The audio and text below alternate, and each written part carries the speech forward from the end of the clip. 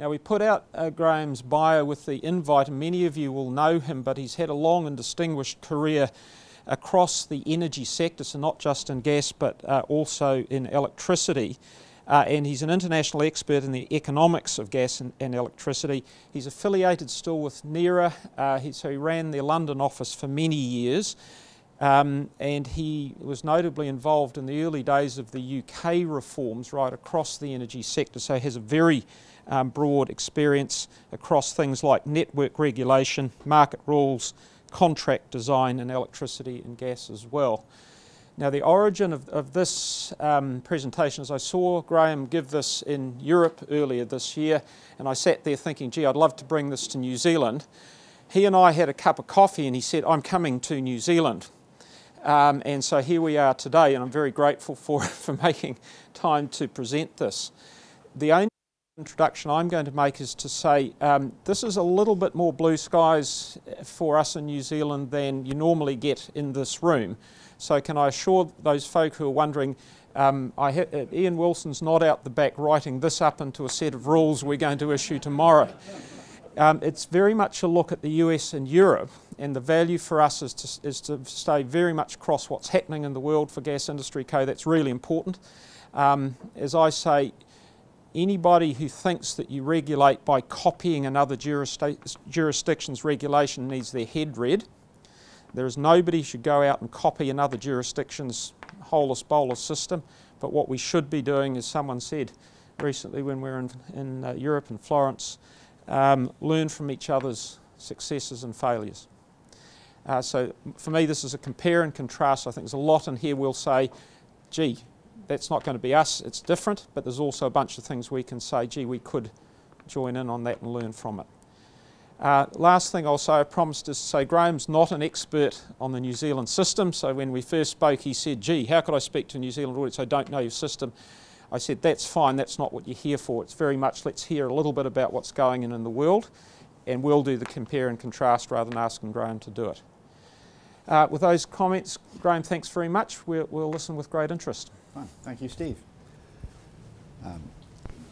Yeah, I'm very grateful actually for the chance to be here, and for all the people who brought me here. It was actually the ACCC that got me here first to Brisbane to their conference, and I don't know if anyone saw me there, and then since then CCNZ's brought me over to Wellington, but in the meantime I've been spending a long time changing planes in places like Cairns and the South Island, so I've had a great time while I've been here.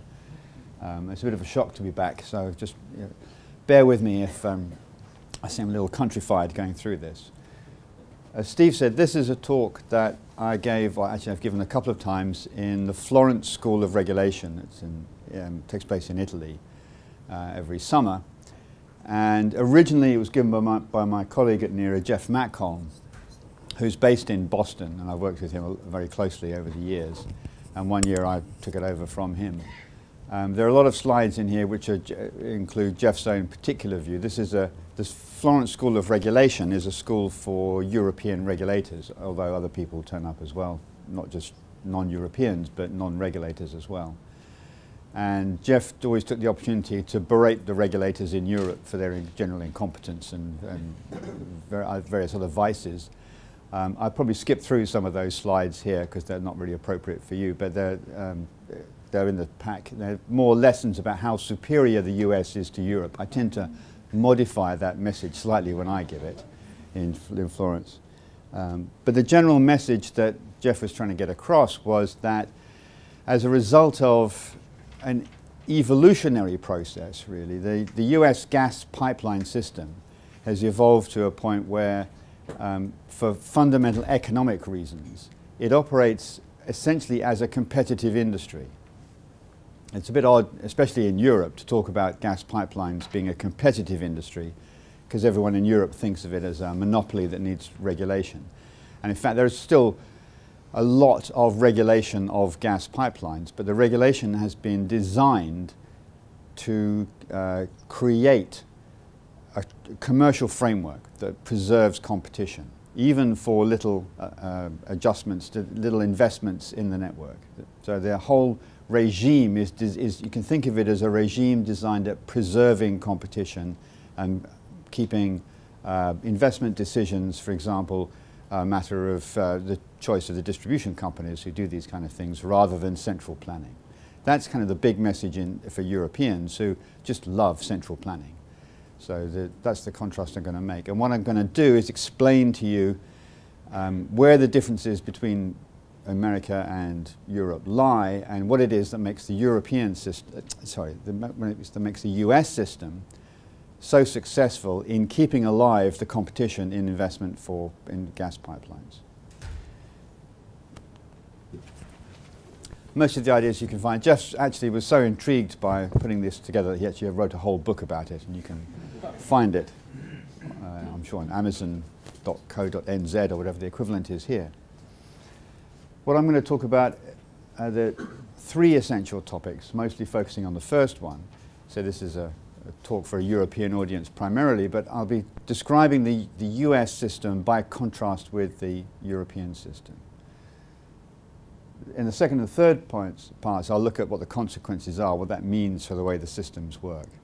But I think the main thing we want to focus on is the first section about how these systems work and what the differences are between Europe and the US. It's going to be like that all the time. I think. No, it's back. The first point is that what we're talking about is just all gas industries, and I would imagine even the New Zealand one is pretty similar, in that it's an inland industry that transport gas through pipelines across the land. There are gas markets at either end, and there are regulators involved in what's going on. So there are a lot of similarities. The differences are, well, the first point to make is that although it's all just pipelines as far as the gas industry is concerned, if anyone is here from an electricity background, we tend to distinguish between electricity networks and gas networks, at least Jeff and I do. In Europe, they're all regarded as equivalent, really, just energy networks and treated as natural monopolies the same way. But in the US, for example, electricity is regulated in a quite different way from gas. And the big difference is gas is pretty slow moving. The capacity in gas pipelines is well understood. In an electricity network, as if you know some background, it's sort of just about possible to measure the capacity on a network, but it prompts big arguments and it varies all the time and the flows move around in different ways. So there are some differences between electricity and gas, and if you're from an electricity background, put everything you know about networks behind you, and accept this as gas networks have a different kind of underlying technology. The flow paths in particular are very predictable. Gas tends to flow from where it comes out of the ground to where it's used, and it doesn't really change much over the life of a field. With electricity, you've got a hydro system here, so depending on where the rain falls, the power will flow from different places at different times. That's generally not the case with gas. It's a pretty, I would say gas is it's slightly less boring than the water industry, but that's because I come from an electricity background. I don't know what terms you use to describe it, but this is one of Jeff's main points, that whereas in electricity people talk about a grid, meaning some kind of a meshed network, the gas network should not be regarded as a grid. He goes through reports we write and religiously takes out the words grid and network and replaces them with pipeline, because the pipeline goes from A to B. It is not a network. It's a pipeline from A to B, or lots of pipelines from A to B. And you'll see why that's important when we get through to describing how the American system defines capacity and makes contracts for that capacity. So the key point is that this is a transport system for moving gas from one place to another. It's not a grid that links up multiple sources and sort of integrates them. As far as the actual systems are concerned, when you look at them, they're very similar in US and European systems in many ways. This is a map of the American system, and the production is down here in the Gulf of Mexico, and there's some comes in from Canada in the Midwest, and it's basically flowing up to markets in the northeast of the US up here, where it's used for heating as well as generation. So it flows in those directions. Of course, those patterns of flow, although they've been fairly well set since the gas industry started back in the 1930s, they're being upset right now because of the discovery of the shale fields. which are actually very close to the markets. So all the people who have some choice are really choosing to use the shale gas and not to use the pipelines. So some of the pipelines are facing a loss of their market. Some are converting their pipelines, some people are converting pipelines to transporting oil instead, that kind of thing. The European system, if you look at it from outer space, is pretty much the same, a whole bunch of long-distance pipelines crossing, unfortunately, a number of smaller countries, but there you go. The gas tends to flow in the other direction, from east to west and south to north. We've got our own production in the North Sea and on land in Britain and the Netherlands here. That's declining a bit. But there's the same idea. There's long-distance transport of gas from the producing areas, in this case largely in the east, to the consuming areas in the west. And nominally, at least, it's similar in that there's a big shale producing area which is also close to the market areas. But if you've been following, you'll know that Europeans have not been developing shale at anything like the rate that they've been developing it in the US for all kinds of reasons, but a lot basically political or environmental opposition to the fracking that goes on to produce it. So shale hasn't really taken off in Europe yet. Nevertheless, the pipelines themselves, the physical pipelines, look the same as US pipelines, or they would if you could see them, a lot of them underground. As far as company structure, there are some differences, and I don't know quite where you would place New Zealand in this, but Europe started off with a very integrated system, basically sponsored by the state governments. So transport, I'm talking about the long-distance pipelines you saw on those maps, they are often integrated with the gas distribution networks. It's all one company sometimes, or there used to be one company. Until recently, they transported their own gas. They were vertically integrated in that they owned the pipelines and owned the gas that was transported through it. The third package, which came into force a couple of years ago, a few years ago now, has been forcing an unbundling of gas pipelines. So just recently that's been separated out. With the capacity within the pipelines is considered confidential information, commercially confidential. So it's quite hard to find out what the capacity is within the pipelines. And there's Jeff, looking in from outside at least, I wouldn't like to say, he reckons that the companies are protected from rivalry. A lot of the regulatory systems are devoted to preserving the revenues of their regulated monopoly companies. So there's a general idea that there's if you've got a company, then it shouldn't really be suffering too much competition from other people's pipelines, especially since a lot of them are national champions. I mean, you don't want your national champion to be undercut by somebody else's pipeline if it's owned by another nation. That's not really the way we Europeans do things. In the US, however, there's for a long time now, the transmission pipelines have been owned separately from the distribution networks. I think actually the Public Utilities Holding Company Act, PUCA, was actually repealed a few years back, but it had its effect, and so there's always been a strict division between the gas distributors and the gas transporters, and they actually form a kind of rivalry between them because they don't share the same interests. Since about the 1990s, pipelines have not been allowed to transport their own gas. The formal rule is that if a pipeline company owns gas, it has to sell it upstream of its own pipeline. So they didn't take the gas away from the companies, but FERC, the US regulator, said they had to sell it before it reached their own pipeline. That was actually the mechanism used. So by selling it, they passed the gas on to a number of other competing companies. Sort of that sponsored competition. All the data is open. In fact, in that book, Jeff makes a great deal of the fact that it was a Supreme Court decision of 1912 that established if you're a public utility, then your accounts are public data and you have to be made available. So all the information associated with the companies is public information. That includes capacity. So there's a lot of information on websites about the capacity available at individual points in the network, not just entry and exit points like in Europe where they give a vague indication or traffic light signals or something. They have to specify exactly what's available at all points in the network. They're exposed to entry, and basically, as I say, it's a competitive industry. We'll see what it means, how you do that in a minute. I'll explain what entry means in this context. But unlike the European system, which is recognizes a number of linked up monopolies, the American one has always been seen as a competitive industry with different pipelines competing to serve the same areas, same routes.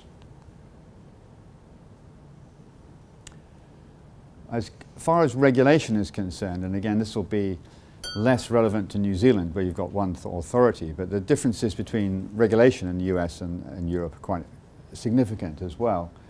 If we click down the differences, there are the national regulators correspond to the state regulators in the US, and they do have these groups where they come together and coordinate their activities. But the big difference is that whereas in Europe the national authorities are finally responsible for regulating everything within their territory, there's no European level regulation. There are European directives, but they actually operate on the member state governments. They bind the member state governments to adopt certain regulatory principles, and then the regulation is carried out by the national regulators. In the States, although the state regulators look after gas distribution, they are not responsible for gas transport. So long distance transport is a federal subject, and it's the Federal Energy Regulatory Commission, and you've probably heard of the FERC, that regulates all transport, and it's always had this policy of promoting rivalry between different pipelines. So one of the big differences between the US and Europe is that there is a single authority that covers the whole of the gas market, if you like, that's responsible for regulating gas transport. Whereas in Europe, to the extent we have a single European gas market, the jurisdiction is broken up between lots of member states.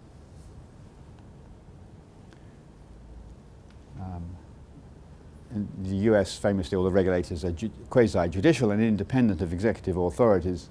It's a bit difficult to maintain that in Europe. There is a requirement under the third package, these 2009 directives, that regulators should be independent of government.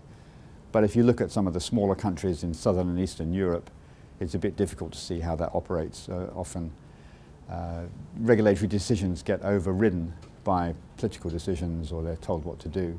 And in fact, even the more powerful, you'd think the more responsible states of northern Europe, who pride themselves on their probity and transparency, you'd think they would pass this test, but they don't. The French government's forever overriding the decisions of its regulator to stop tariffs going up. And even in Britain, there's been a lot of saber rattling by our politicians trying to make the regulator do the right thing, or threatening to abolish the regulator if they don't comply. So I can't claim any that we have clean hands in this respect, but certainly there's not the same degree of independence in our regulators. It's a lot more politicized. Did I want to do that one? No, I was going to skip. Some of those I was going to skip. I don't know if I can do this. Yeah. Okay. How does the US system work? Okay, there are some slides with words on. If you want to go and read the words later, feel free. There's just more explanation of the same thing. How does the US system work? Okay. I'm going to explain it with this one diagram in little pieces. And the key concept, which is mentioned at the top there, is Coasean property rights. Ronald Coase was an economist who died at the age of 92 or something last year. But he set out the conditions for the successful creation of a market in something. He said if you're going to have a market, you basically have to define property rights and make them tradable. There's a number of things to do with that. What's a property right? A property right is something you have that other people can't use. You can keep people out. So that's not always possible. And if you think of an electricity grid, you might think you own a slice of the electricity grid, but you can't stop other people's electricity from passing down it. Whereas with gas pipelines, it basically, not Coast, but the US system basically defines capacity that belongs to the holder and can't be used by other people. So it's all about defining property rights on a pipeline. So what I've got here is a little picture with the gas coming from various sources at point A, running through B, C to D, where the recipients are the consumers. In the US, the recipients could be gas distribution networks, there might be power stations, or there might be the next pipeline along that then takes it to the next stage. In this pipeline, the thickness of the lines represents the capacity that you've got. And so you can see in the middle between B and C, for historical reasons, say, there's a thin part, there's a constraint there. The pipeline doesn't have as much capacity to move gas from left to right as it does in other parts. That might be because there used to be a gas field at C that was injecting gas here to feed these people. Now they need to bring it in from A. The Gaussian system means that that capacity is covered by contracts. I'm going to represent that with these pretty little colored diagrams here, these rectangles. What that means is there are 4 contracts, blue, green, yellow, and orange, and they match the capacity in the pipeline. So they actually, the contracts are point to point, and they show how between B and C there is less capacity available than on the other parts of the pipeline. I hope that's clear. And those contracts, I'll talk in a minute about how they're designed, but they have to follow a standard pattern to reflect both the capacity and the cost conditions in the pipeline. That's what we mean by these Gaussian property rights. They reflect the underlying asset. So that's where FERC enters the picture and regulates. It specifies how those contracts are defined and specified. So with that kind of a system, if people are trying to move gas from A to D, there's a constraint in the middle there, and that makes that middle section of the pipeline valuable. The rest of it, people have contracts for it, but most capacity trades most of the time for almost nothing in the US. It's spare, it's just got no value. But that piece in the middle where there is a lack of capacity, a constraint, gets a value, a scarcity value, a kind of a rental value. And the middle part of the capacity, so just this little part of the contract here, begins to trade at a price that's above zero, has some value in it. So what people do to respond to that is to create a new pipeline. If they see the value in the link between B and C, and just in that piece, what they really want to do is just to build an extra pipeline from B to C. And that's quite crucial, because when we talk about competing pipelines, sometimes people do talk about competing pipelines in Europe. They would mean if someone wanted to compete with this pipeline, then they would build a line all the way from A to D, because that's what it's competing with the whole pipeline. But the US system with these contracts defined by part makes it clear that only this part of the pipeline is valuable, and the regulatory system allows people to come in and build a loop just between B and C. You don't have to replicate the whole pipeline. So it's a lot more efficient than the European system.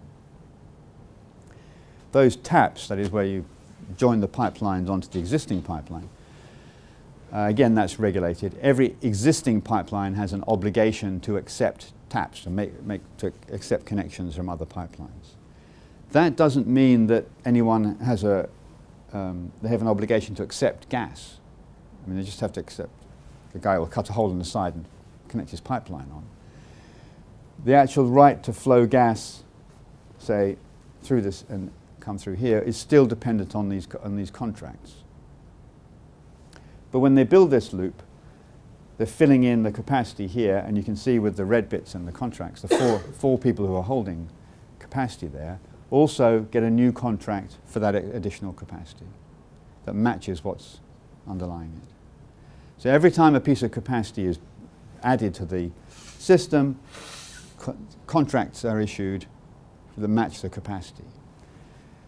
And the point is, which makes it different from Europe, is that anybody can build this pipeline and anybody can hold these contracts. There's no presumption that the existing pipeline owner would be the party responsible for making this investment. Anybody can come in and do it because they just build a pipeline, connect it up to the existing pipeline and issue contracts. And it's issuing those contracts that gives them the ability to recover their costs. So the pipeline, the addition, is ordered by someone who wants the capacity and provided by anybody who's able to come in with a cheap offer. That's the way they preserve the competition. So in Europe, that would be regarded as sort of economies of scale, integrated with the network, difficult to unbundle, a reason for regulation and a monopoly case. But in the US, they preserve the competition by making it possible for people to for anyone to build that loop. And it's because everything is covered by contracts.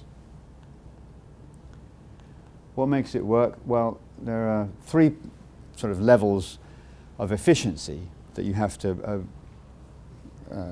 achieve to make things work well overall. At the stage where they're making the investment, you have open seasons and that obligation to provide taps. So anybody can say, I can see there is value in the link between B and C. So I'm going to build a pipeline if there's any demand. And they have an open season where they say, who would like to subscribe to capacity between B and C? And that enables a number of people to come together and basically to capture the economies of scale in building a bigger pipeline rather than building little ones for each individual. So the 4 people in that example would come together and they would agree between them that they are going to pay for capacity from B to C. And the obligation to provide taps allows anybody to do this because they can come in and just link up their bit of pipeline to the existing pipeline. To make sure the pipelines are used efficiently, there is then regulation of tariff structures. The contracts all have to be point to point. They have to say what kind of capacity they're offering, where it comes from, where it goes to. And the charging structure is called straight fixed variable. That's the technical term for it. You may know it by other terms. Sometimes people just call it 90-10 or whatever. But basically, the fixed costs of building the pipeline are recovered through a fixed capacity charge, and the variable costs of pumping the gas down the pipeline are recovered through a variable charge. So it's just a cost-reflective tariff. They have tried others. If you look at the history, FERC's tried 50-50 and 60-40 and all kinds of other things, but they've settled on this straight fixed variable tariff structure, which reflects the underlying costs. Once you've got the pipeline and you've got people with access paying their contracts, one of the real concerns they have in Europe especially is that those people should not block other people from coming in and using the capacity if they would make more valuable use of it. And the same is true in the US. Those contracts, again, under a FERC requirement, are tradable. They all follow a standard format, and they're tradable on the same basis throughout the United States. So any trader, any gas trader knows if he could be set up anywhere, but knows if he wants to move gas anywhere in the US, so if he goes out to buy capacity in the second-hand market, that contract will look the same wherever he goes. That's quite different from in Europe, where every nation has their own different arrangement. But they have a common system throughout the US. So there's the unbundling of gas trading from pipelines, which keeps everything kind of free and above board and non-discriminatory, and then standard terms and standard trading platforms for the contracts. So a gas trader in the US is a guy with a desk and a phone who's done it a couple of times and knows what the contracts look like. He can then go out and buy gas in any market and capacity from there to where his customers are, and it's all standard terms and conditions. So it's a pretty low margin business, to be honest. I'm going to contrast that with the European system, really just to give you a little insight into it. Obviously, we dwell on this a bit more in Florence because it gives me a chance to say why our system is more crazy. Last time I did this, I could see the organisers getting very nervous and trying to get me to shut up, but I enjoyed this bit. This is let's say it's a network. It's a couple of parts. It's not that different in structure, actually, from the American one I was talking about before, but I had to make it a bit more complicated to show the problem. Here we've got pipeline. Each of the arrows represents a pipeline with a capacity of 100. Gas flows through this link, but there's 200 comes in here and 200 comes out here, so 100 has to flow across the middle from B to C. So it's just showing gas flows. And at peak times, you would expect this gas pipeline to be full, and that's what's happening here. Each of the flows matches the capacity in the pipeline, 100 or 200 as appropriate. Everything works just fine. Off-peak, the first thing that happens is demand I've got here dropping to 75% of the peak level. Okay, so all the customers have dropped their demand pro rata by 75% in this example. It's an example, not even Europeans are that coordinated. But the shippers, the suppliers of gas, have decided they're going to maintain the inflow of 200 at this point, and to make up the rest, that adds up to 225 of demand. So they're going to cut back demand, inflow at E to only 25. And they might do that because this gas is subject to minimum take rules, or maybe it's just cheaper, but they're just keeping it going. So what they've done is to economize on the more expensive or more flexible gas up here. And the trouble with that pattern is that although the total inflow matches the total outflow, to make it all balanced, you've got to bring 125 across the middle here, and the capacity of that link is only 100. Now that can happen in a European network because the capacities are defined at the entry and exit points, and so are the tariffs, but they're not defined on a point-to-point basis or within the network. All you know is what the capacity is here and here, but they never give any information out about what's happening within the network. And they call this system entry-exit, and the tariffs are based on that. And the latest European directive creates an obligation to adopt that system as a standard system throughout Europe. So in other words, they want to hide what's going on within the network as an obligation. It seems a very odd approach, really. I mean, I could give you a bit of reason why they adopted it, but it's not really, there's not much logic to it, not much economic logic to it. What happens in those conditions is that, we call them TSO, transmission system operator, comes in and basically has to rebalance the system. They run a balancing market and essentially buys another 25 from the shippers at this point to bring their inflow up to 50, and sells it to the shippers there to drop their net inflow down to 175, and then it all balances out. So there's a balancing role performed by the system operator, which they can do in a number of ways. Sometimes they just withdraw capacity. They just tell the people at A, sorry, we said we had 200, it's now 175. We just take the capacity away. And then people have to bring in the gas from E. In the Swedish case, actually, it's an electricity grid. They just took the capacity away from foreigners. That seemed like a much easier thing to do. They took it away from the Norwegians and the Danes. That was electricity. But the Commission said you can't do that anymore in the European Commission, in the European Union. And then sometimes they have a balancing market. They actually buy the gas formally from a shipper here, pay a price, and sell it there for another price. And if there's a difference, they either make a profit or a loss, and they pass that on to consumers. So the transmission system operator is basically then sorting out sorting out the system by trading, which are naturally substitutes for trading done by traders, those guys with the phones and the desk I was talking about, who would have to make these trades otherwise themselves. Which is one of the reasons why liquidity in the European market has never taken off, because the system operator is doing all the hard work for everybody, which is, I think, one of the reasons why they got pushed into this system. But the difference between them, therefore, is in the institutions. The European system, no one knows where the capacity is, no one knows how the balancing is taking place, really. It's all, everything is pushed towards the system operators, whereas in the US, it's all pushed back towards the traders, and it's their responsibility. In terms of institutional foundations, as Steve's already said, you can't just sort of pick up something and write the rules over here and take it, because that American system requires quite a lot of underlying institutions, and these are, well, some of them. Well, it's privately financed, that's understood. Anyone can come in and finance the pipelines, and everything is privately financed.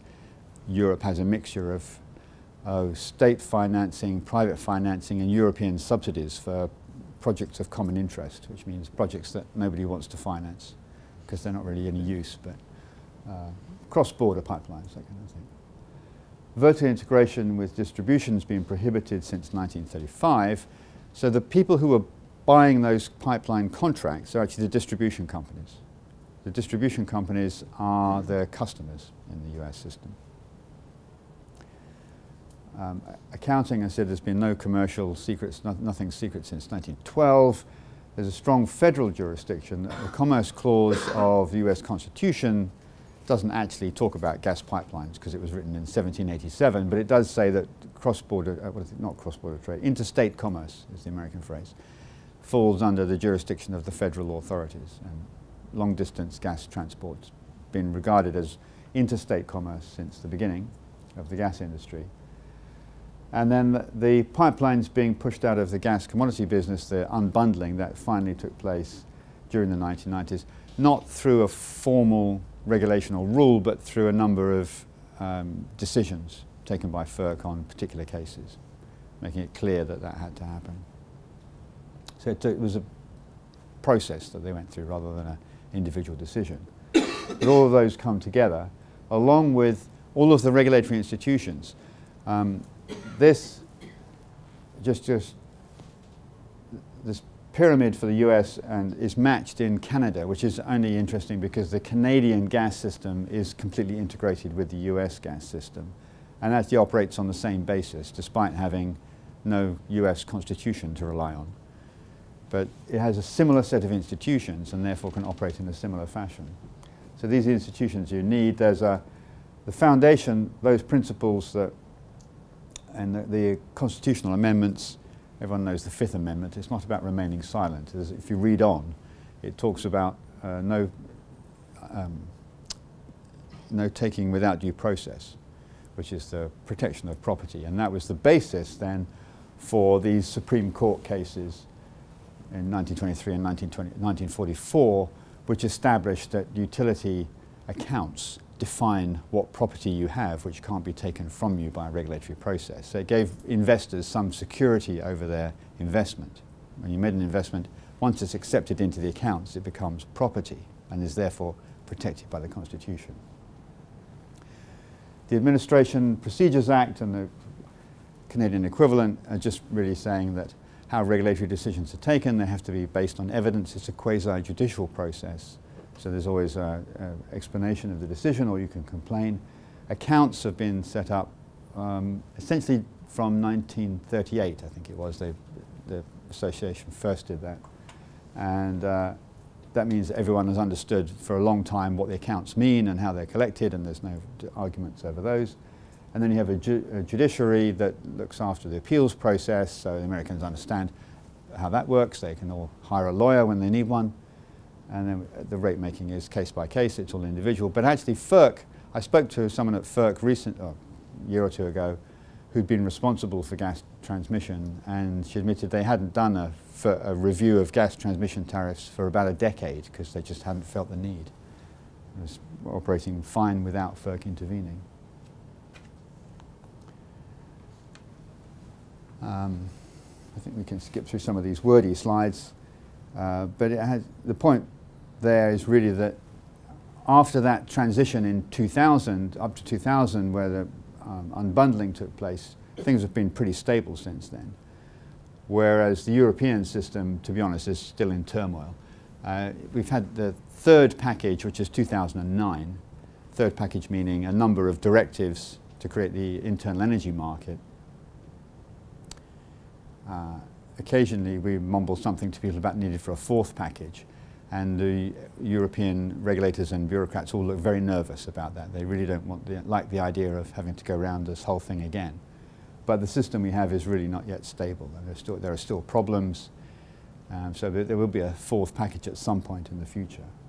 What are the consequences of all of that? Well, in Europe we still have a concern about market power.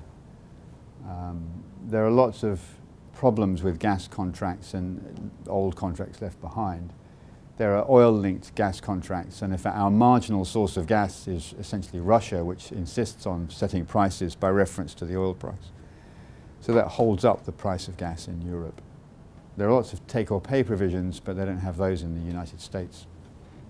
Take-or-pay provisions are minimum take or minimum quantities to be consumed each year, so a source of inflexibility.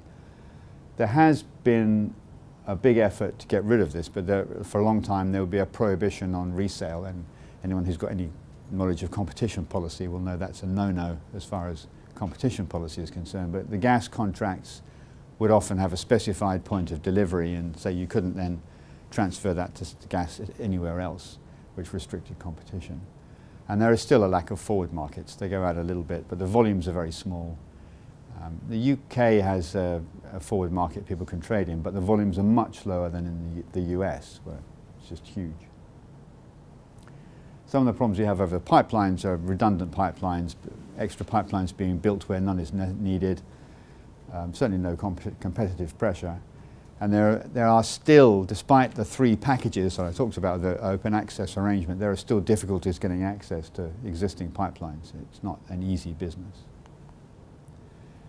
The immediate consequence is our gas price. Let's see, I was a bit surprised about this one a bit. The US and Canada are these prices down here, very low prices.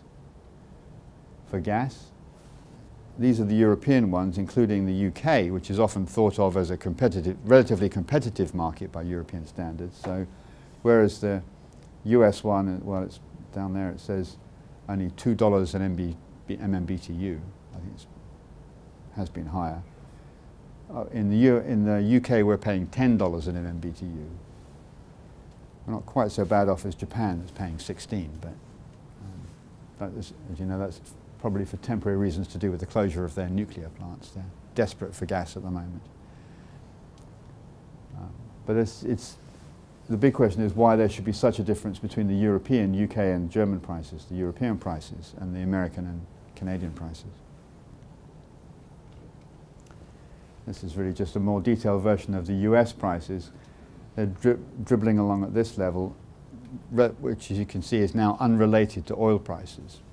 I don't know whether that's a surprise here or not, but in Europe there are still a lot of people who regard the oil price as the natural level to which the gas price should rise. And in fact, it does in Europe. Gas prices in Europe still track oil prices fairly closely, although it's a bit difficult to find out exactly why.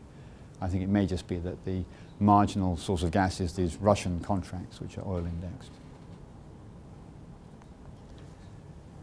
What are the consequences? Well, yes, in Europe we have no real gas, I say no gas market. You can go to them, but there's nobody else there when you turn up. I mean, there's a very limited volume of gas trading in most places. There's some spot trading, no real forward, not a liquid forward market. Even the UK forward market has its problems. In the US, there's been a huge gas market for years, and it's a very liquid market with very high volumes. In Europe, there's no real liquid market of inland gas transport capacity either, which means if you want to make a short-term deal to move gas from one place to another, it's quite difficult to negotiate access over the intervening pipelines. You basically have to negotiate to pay a tariff to each of the companies in between. But in the US, you just go out and buy these second-hand contracts in an open market. One of the current themes in the European gas industry is how can we reduce our reliance on Russia, because our system is very much dominated by supplies from Russia, and interestingly that's not being competed away by supplies coming from other places. Partly that's because getting access to the grid, to the networks and the pipelines in Europe is so difficult, so we're stuck with Russia. My colleague Jeff Macomb assures me that the situation in the US is quite different in that they're not at all worried about the Canadians.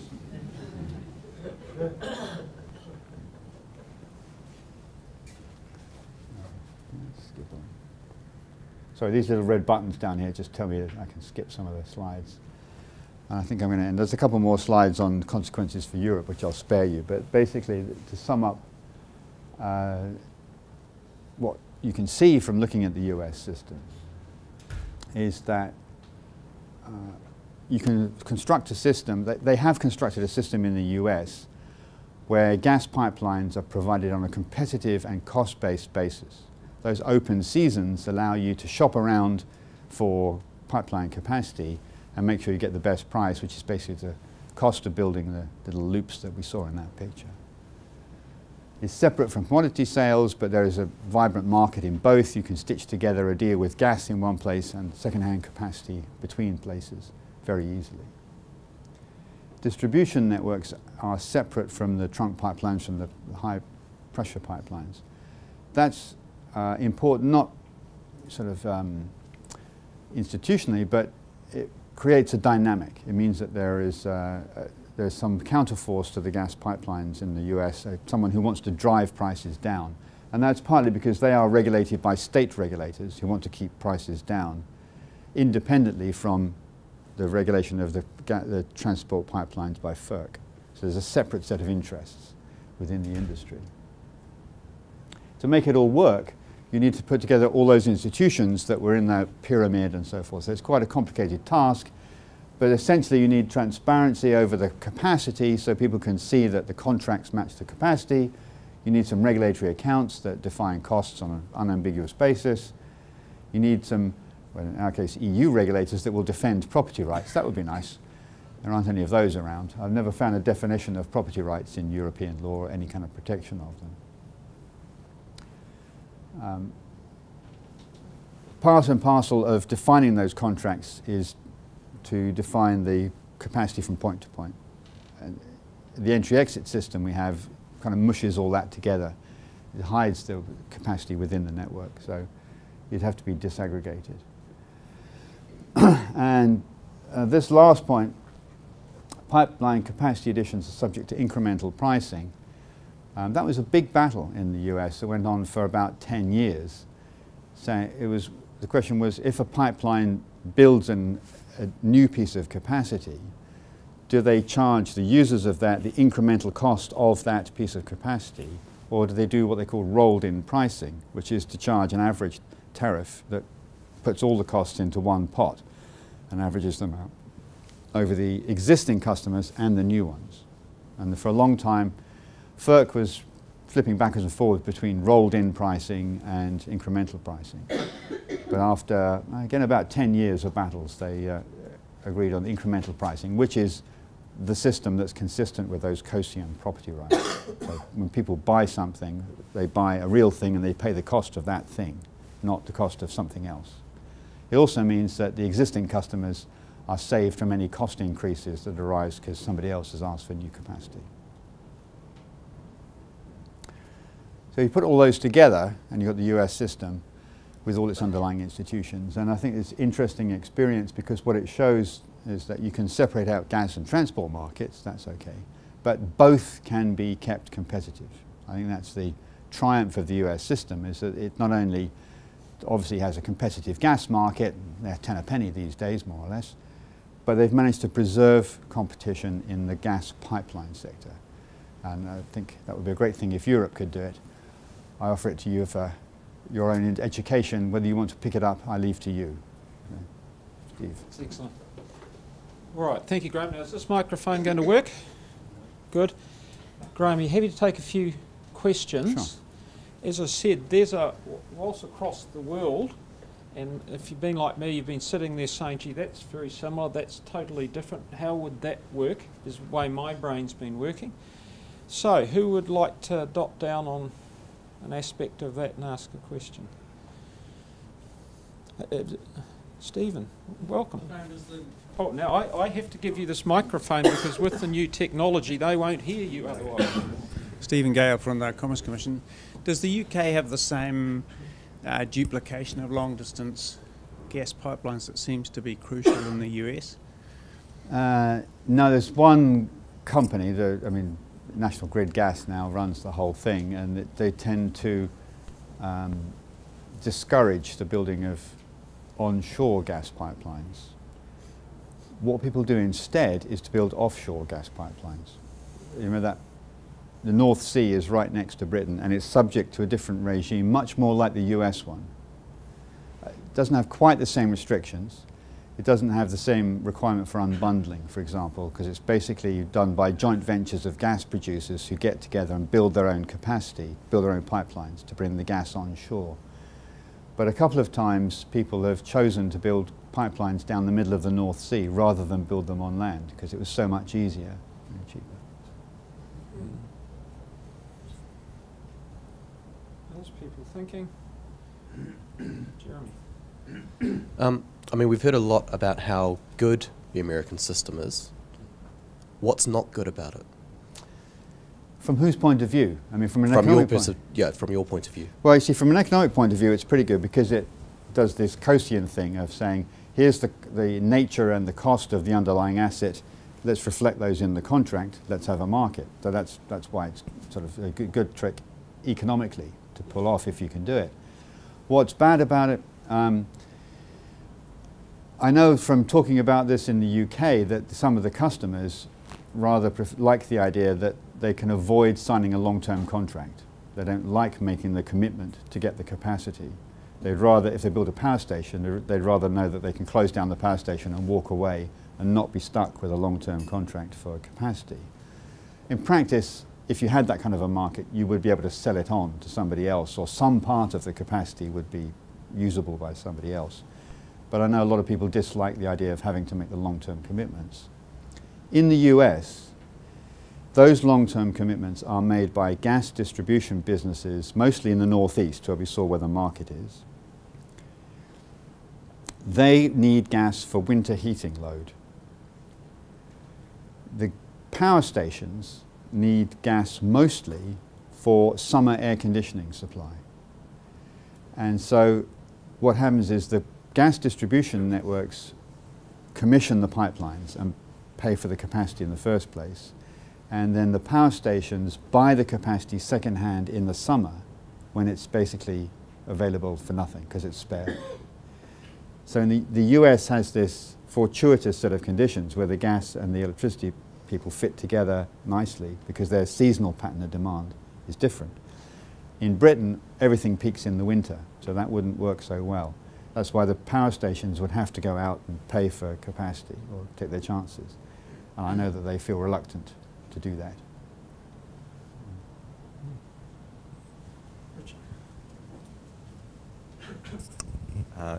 Graham, the slide on oil price in connection with gas prices seems to sort of create the impression that the American market is somehow, because of what you've said here, able to lead to more kind of competitive gas prices. But in a way, that's related to the specific circumstances of the American gas market, particularly in the last 2-3 years. Yeah. So, what do you see? Yeah. What do you see as that sort of connection between price, let's say, for consumption generally, and oil markets? It just strikes me that, in a way, just saying it's linked to oil markets or not, as the case may be, is not a good way of sort of describing the relationship between oil and gas prices. Yeah, the link is, I mean, a bit more complicated than just here's one system and the price is low and here's another and the price is high. The US system, the recent developments you're talking about, the shale gas production, which led to a massive surplus of gas and caused the price to collapse. I mean, you can see it in the diagram. Page up, page up, page up, page up, page up.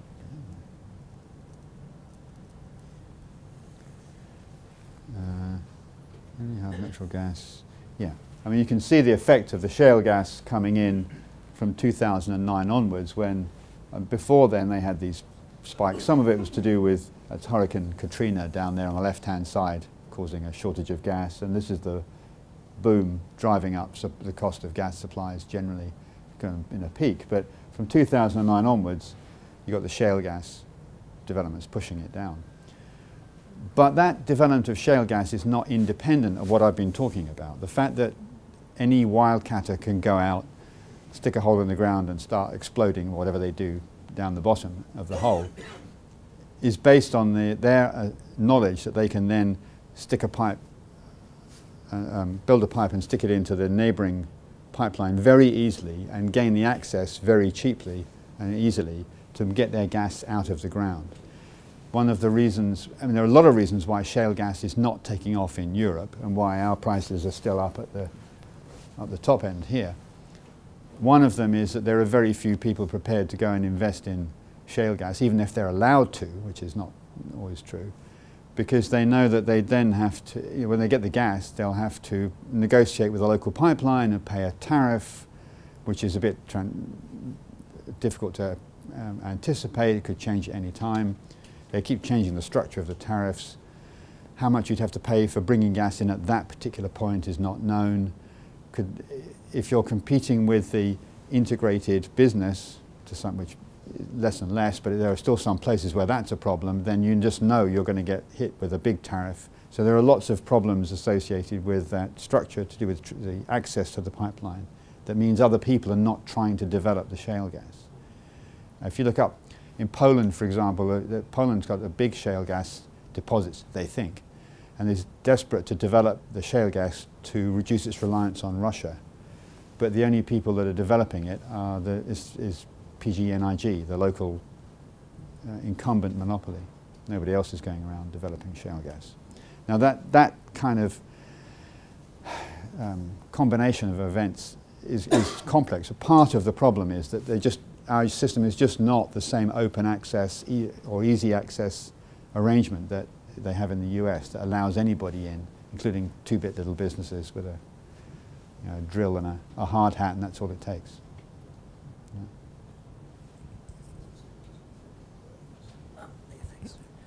Subsidiary question, Neil Walbrand. Would it be feasible for the UK and European pipeline industry to have some degree of competition from US LNG exporters? Yes, but not much. I know that because NERA has studied that for the US government. At the moment, there is a restriction on the export of gas from the US. That's one of the reasons why the price is so low. It's not that there are no exports, it's you have to get a permit to be allowed to export. And so there were questions about whether they should issue permits for the export of the gas. The obvious effect would be to raise the price. And so the question is, what does that do to the US economy as a whole? And we have a guy who has a model, a macroeconomic model of the US economy, actually the global economy, with a specific energy sector. And he looked at that question for the Department of Justice, I think it was looking.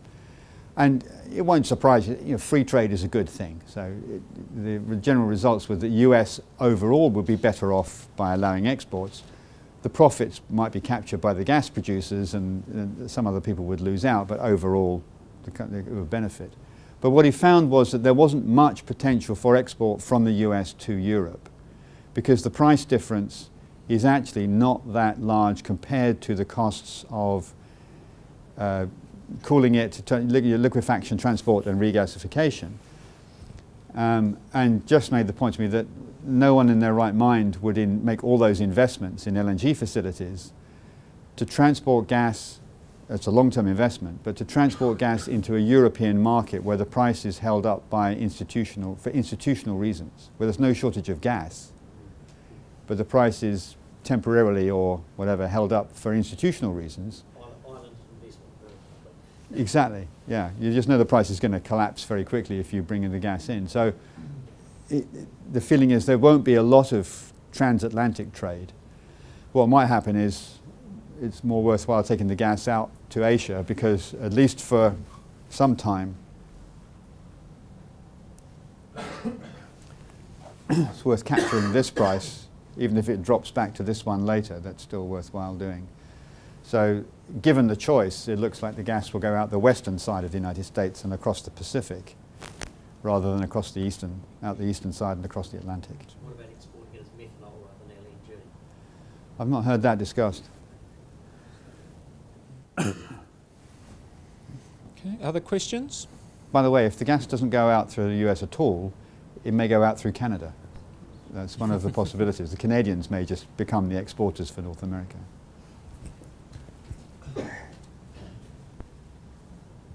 Hi, Ross Dixon from Core Group.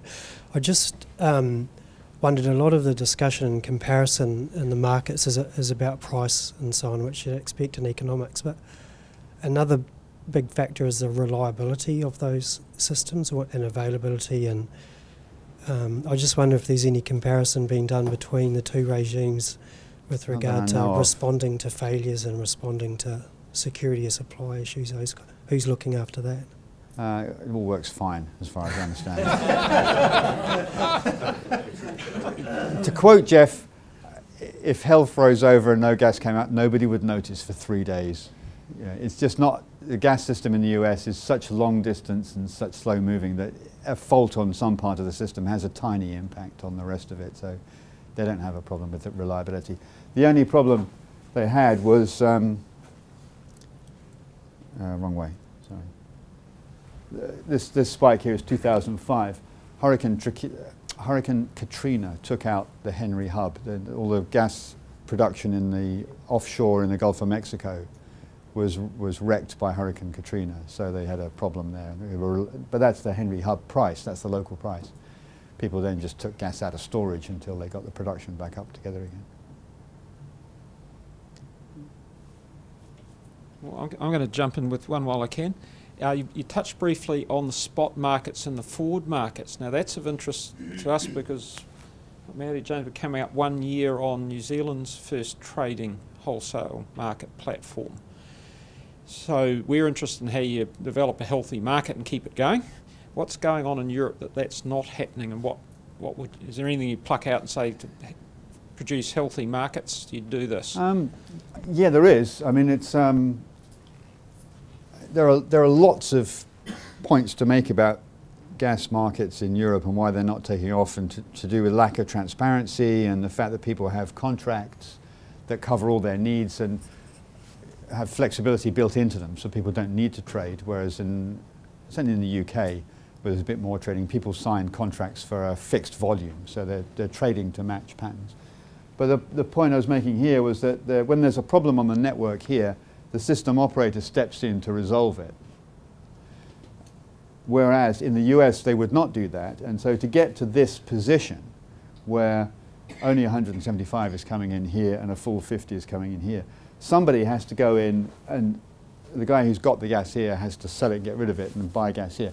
So the US system is structured to require more trading than the European system, because the system operators are not doing that thing of balancing the networks on behalf of traders.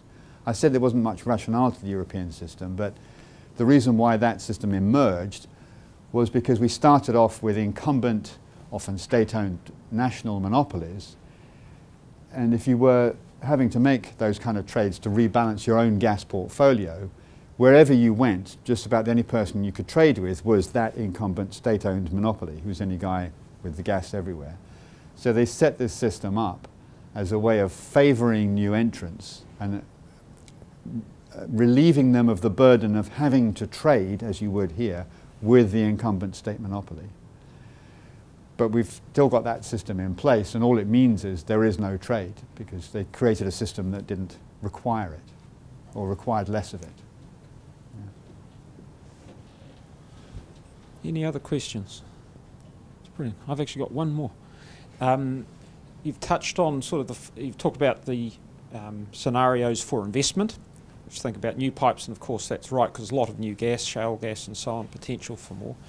The flip side, stranded assets, but that's the flip side of the investment story. Is there a theme emerging in Europe or the US that says how investors have to deal with the realities of stranded assets? Or is that not a current theme? Well, in the US, there's no such thing, because when they issue those contracts, the little red blocks that I talked about, those new contracts are long-term contracts that recover the full cost of that investment. So somebody is on the hook to pay for those pipelines, or at least pay the costs of building those pipelines over their whole lives. When you come to the end of the contract, there are often arguments over who has the right to the pipeline capacity from that point onwards. And that's been the way it's worked in the past, because the pipeline capacity was valuable. And the question is, does it belong to the pipeline because there's no longer a contract, or does the contract give you the right to extend indefinitely? They just have an argument about that in the courts. You know, it's no big deal. Recently, with the shale gas, that's turned around, and when contracts have come to the end of their contracts, suddenly nobody wants to renew any contracts at all. And there was a big dispute actually in Canada, the Trans-Alberta pipeline, with the pipeline company trying to reallocate the costs of those, some unrecovered costs apparently, of those pipelines, reallocate them back onto other customers and other parts of the system. And Jeff was involved in maintaining the purity of the economic transaction by making sure that didn't happen. So there was again a legal dispute over that. So yeah, people have been trying to find ways to, if they have got unrecovered costs, TransAlberta was trying to stick them on some other unrelated customers, but was prevented from doing that by the courts. Thank you. All right, any last thoughts?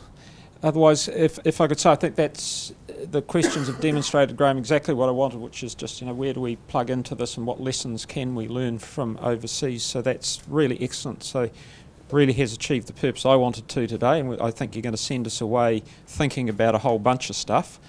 If you want to know more about what Graham's been saying recently, I just note that yes, there's some blog things he did with Graham Hancock, which are up on Energy. John Hancock. John Hancock. Not Graham Hancock. That's right, John Hancock. We know him well. John, you're not here today, no. But also he's spoken recently at the ACCC conference, and I think that presentation's up on screen and accessible as well on different topics, more to do with retail electricity markets, if I've got it right. But he's got a broad spread of interests. So with that, ladies and gentlemen, I'd ask you to join me in thanking Graham for slotting down with us today and offering us those thoughts. Thank you. Thank you. Pleasure.